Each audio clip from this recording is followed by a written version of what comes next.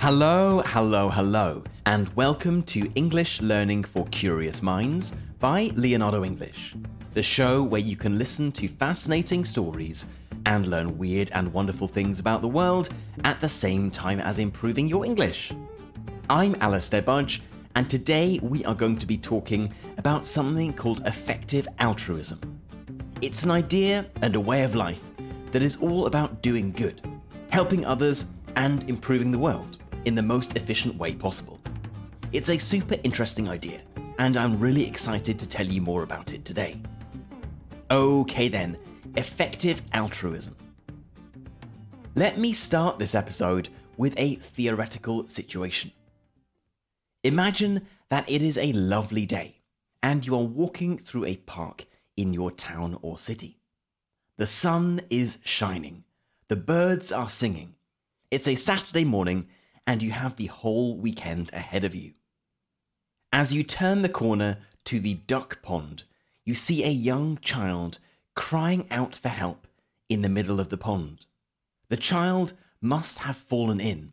They clearly cannot swim, and there is nobody else around to help them. The pond isn't very deep, and what's more, you are a confident swimmer.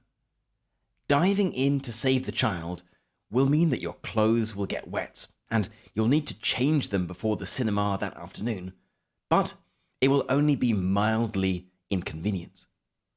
You have an important choice to make. If you dive in, you will save the child's life. If you do nothing, the child will die. What do you do?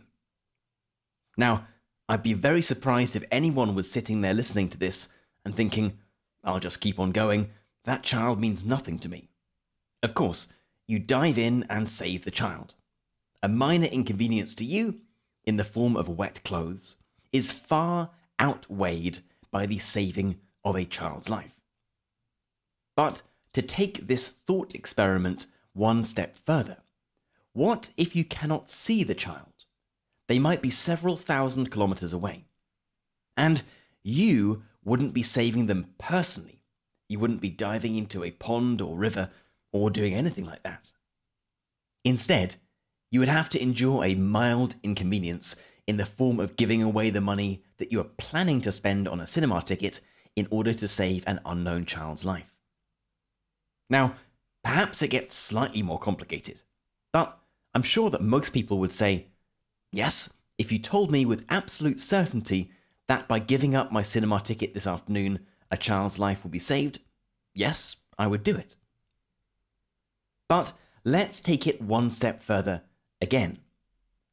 Imagine that you needed to give up, let's say, 10% of your annual income, the money that you might spend every year for things like cinema tickets or holidays or general nice things in your life. In exchange, the lives of some children might be saved. Would you do it? Now, how about 30% of your income? 50%? 90%? This, at least the first example of the drowning child, is one of the core arguments of the most influential essays in effective altruism. It was called Famine, Affluence, and Morality, and was written by an Australian moral philosopher called Peter Singer.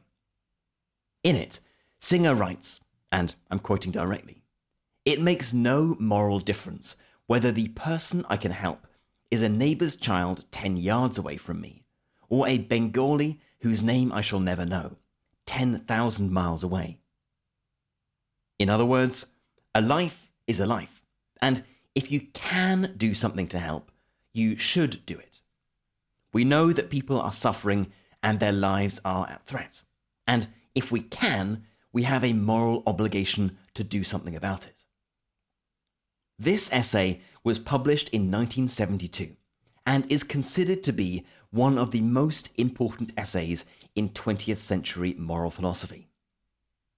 The essay was well received when it was published, but it wasn't until 2005, more than 30 years later, that it would have a particularly important reader.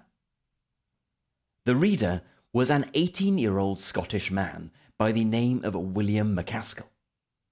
Now, At the time, he was an undergraduate philosophy student at Cambridge University.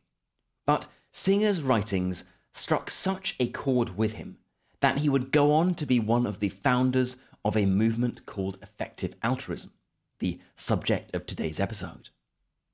Now, you've heard a little bit about what effective altruism is, but let me read you out the official explanation from its own website. Effective altruism is a project that aims to find the best ways to help others and put them into practice. It's both a research field, which aims to identify the world's most pressing problems and the best solutions to them, and a practical community that aims to use those findings to do good. This project matters because, while many attempts to do good fail, some are enormously effective. For instance, some charities help 100 or even 1,000 times as many people as others when given the same amount of resources. This means that by thinking carefully about the best ways to help, we can do far more to tackle the world's biggest problems. In other words, the goal of effective altruism is not just to improve the world, but to do this in the most efficient way possible. The movement is particularly focused on attracting often very clever young people, people who might go on to great success in whatever field they want, and encouraging them to become an effective altruist, or an EA for short. So, what does this mean in practice? How do you have the greatest possible impact on humanity? How can you do the most good? How can you use the time that you have on this earth most effectively? It is, according to effective altruism, a question of mathematics and statistics. You might think that the automatic reaction for someone who wants to do good in the world might be something like becoming a doctor in a rural village in India, or by digging wells in Kenya, where they directly help people who need it. According to effective altruism, these might be good things to do, but they are typically not the most effective things to do. Instead, a person should look at how to maximize their impact. How not only to work on the most important problems, but how to solve these for the greatest number of people. This could be in groundbreaking scientific or medical research, where you might discover something that can impact the lives of hundreds of millions or billions of people. It might be by entering politics, where you can influence policy and direct government money towards good causes, in a way that you could never do as an individual actor. It could be by convincing other people to become effective altruists, as if you can convince multiple people to become EAs, then your impact will be multiplied. It could even be by joining a bank or hedge fund and earning vast amounts of money. This might sound like a strange way to do good, but according to effective altruism, earning huge amounts of money can be one of the best possible ways to help, providing, that is, that you give it away. Let me illustrate this with two different examples. Imagine that there are two twins, a brother and a sister. They are both very intelligent. They have been to the best universities and can go on to any career they want. The brother decides to become a doctor and help rural children in Bangladesh. He saves the lives of 100 children per year personally with his own hands. Now, his sister takes a different path. She takes a job with a top financial company in New York City. She does very well at her job, and before long, she is making $10 million a year, sometimes more on a good year. After taxes and living expenses, let's say she gives away $5 million a year to organizations with a proven track record of efficiently training rural doctors in the same region her brother is working in. Let's say, for sake of ease, It costs $50,000 to train a doctor in Bangladesh, meaning that the sister's donation can train 100 new doctors every year. And let's assume that each new doctor is as efficient as the brother, so can save the lives of 100 children per year. Let's do the sums then. The brother has gone out and become a doctor himself, and is responsible for 100 children's lives saved every year. Certainly an admirable achievement. Well done him. But let's run the numbers for his twin sister, who went to work in finance. Her job allows her to pay for 100 new doctors to be trained every year.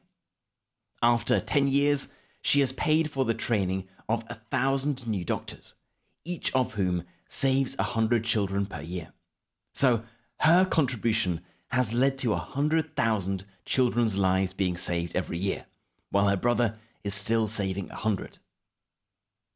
Now, the numbers might be slightly off, and of course there might not be the need for an additional 1,000 doctors in that region, but you see what I mean. The choice proposed by effective altruism is not to do the thing that seems obvious, to go and work in the field, directly saving lives, but to look at the skills and opportunities that you possess and use those skills to have the greatest possible impact. As we saw with the example of the sister, sometimes the most efficient way to have an impact is to earn lots of money to pay for others to do the hands-on work for you. And this kind of perhaps obvious humanitarian work is just one example of a life being directly saved and impact being delivered.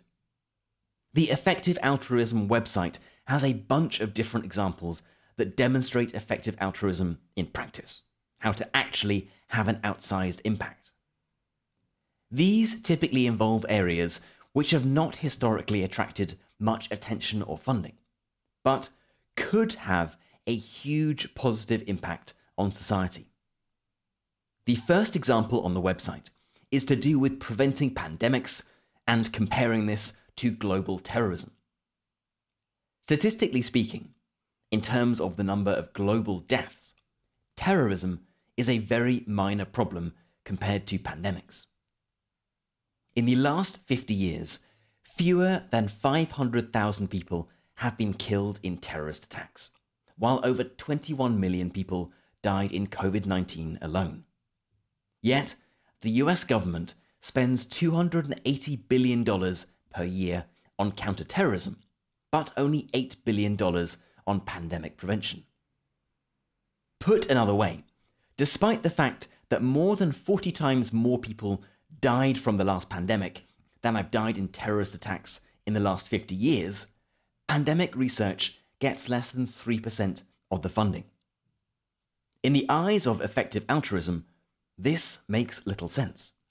Yes, preventing terrorist attacks is important, but pandemics seem like such a greater threat to human well-being. Or let me give you another example. If you believe that animals deserve a dignified and happy life, not to suffer, like effective altruists do, where should you focus your attention? Animal shelters, which provide a home for unwanted pets? Or on pushing for systemic change to end the practice of factory farming of animals? Again, with our good effective altruist hat on, let's look at the numbers to evaluate the scale of the problem, and therefore the potential impact by solving it. In the United States, there are 7 million animals in animal shelters, but over 10 billion animals in factory farms. 10 billion, not 10 million. So there are 1,400 times more animals suffering in factory farms than in animal shelters. Animal shelters receive $5 billion per year in funding, but less than $100 million is spent every year on advocacy to end factory farming. Again, 5 billion with a B spent on animal shelters, but only 100 million with an M on ending factory farming. With an EA mindset, you might look at this problem and think, okay, it seems like this is an area in which I can have a high level of impact. either by working directly on ending factory farming, working with a politician perhaps, or if you take the example of the sister we heard about earlier, earning lots of money and putting it towards ending factory farming advocacy activities. The point is, and this is one of the key beliefs of effective altruism, you should work on the area where you can have the greatest impact, not on one particular cause or impact that you might like. The movement has a term for this. It's open truth-seeking, and it's one of the core principles of the movement. Now, moving on to the people behind the movement, one of the most visible recent proponents of effective altruism is someone who has now been completely cast out from the movement. And that's Sam Bankman-Fried, or SBF as he is known. You might know him as the boss of the former multi-billion-dollar crypto trading company FTX, a man who was recently convicted of 7 counts of fraud and is, at the time of recording this episode at least, awaiting a very lengthy prison sentence. Now, the interesting thing about SBF in the context of this episode is that he wasn't some multi-billionaire who then decided he wanted to give his money away. He was first and foremost an effective altruist, and FTX, his crypto business, was his way of earning enough money so that he could give it away to solve the world's most pressing problems. In our twins example, he was the sister, apart from we would have to add on a few zeros to the amount of money he was able to make, and how much he ended up giving away. It's not clear exactly how much SBF gave away before he was arrested, but it is in the hundreds of millions of dollars, and he pledged to give away most of his multi-billion-dollar fortune during his lifetime.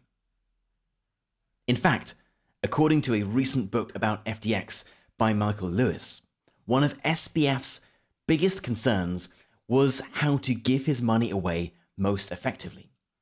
He thought of everything in percentage terms, calculating the cost of something and its probable return. So he ended up giving millions to pandemic research groups, to political groups that would further policies that SBF supported, and to animal welfare organizations. He even, according to Michael Lewis, asked the Trump campaign how much it would cost for Donald Trump not to run in the next election, with SBF thinking that this could be a good use of his money if he removed what he saw as a danger for the country and humanity. Unfortunately, the price, $5 billion proposed by the Trump campaign, was a little too high even for the billionaire SBF, and the deal never went through. Anyway, the reason to mention SBF was because he was, for many, the poster boy for effective altruism. He was the world's best-known effective altruist, and his reason to get into crypto was a rational choice because it presented him with the best possible way to make a fortune. And this was all, at least if we take SBF at his word, with the express intention of giving it away to do good in the world. Now, taking SBF at his word might be a difficult thing to do now, given his crimes. But until his downfall, he was the embodiment of effective altruism, a man who publicly pledged to the world's media that his mission was to make the world a better place. And getting involved in effective altruism certainly does not require you to make an SBF-style fortune, maximizing your earnings solely in order to be able to give money away to effective charities. If you read the literature on effective altruism, it becomes clear that it's actually a relatively liberal philosophy in the traditional sense of the word. There are recommendations for what people should look into and what they should do. There's even an affiliated group called Giving What We Can, where members are encouraged to give at least 10% of their income to good causes. But it is far from prescriptive.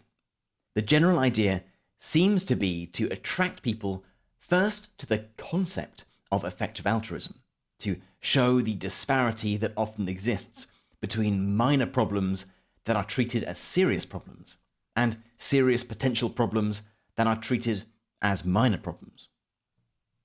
And then, when someone sees this and subscribes to the overall philosophy and takes it to its logical conclusion, it brings them to a point where they look at the working hours that they might have in their life and think, how can I spend this time to do the most good in the world? As we see from the very prominent example of Sam Bankman-Fried, effective altruism is certainly not without its contradictions and problems, but it is a unique and novel way of looking at the world. It's an interesting lens through which someone starting out on their career can make a choice, but it's also interesting for anyone thinking about doing good in the world. Peter Singer, the father of this type of moral philosophy, summed it up like this: if we can prevent something bad without sacrificing anything of comparable significance, we ought to do it. Critics of Singer and of effective altruism would certainly argue that this is a simplistic way of viewing the world's problems, that it puts too much responsibility on the shoulders of individuals, that it can get in the way of personal liberty, and that it just isn't practical. These might all be perfectly valid examples, but the one final thought I'll leave you with is that having even a small number of incredibly smart people thinking about solving the world's most pressing problems in the most impactful way, well, that certainly doesn't seem like such a bad idea in my book. Okay then, that is it for today's episode on effective altruism. I hope it's been an interesting one and that you learned something new. As always, I would love to know what you thought of this episode. Are you an effective altruist? Have you heard of effective altruism before? What do you think about it? I would love to know, so let's get this discussion started. You can head right into our community forum, which is at community.leonardoenglish.com, and get chatting away to other curious minds. You've been listening to English Learning for Curious Minds by Leonardo English. I'm Alistair Budge, you stay safe, and I'll catch you in the next episode.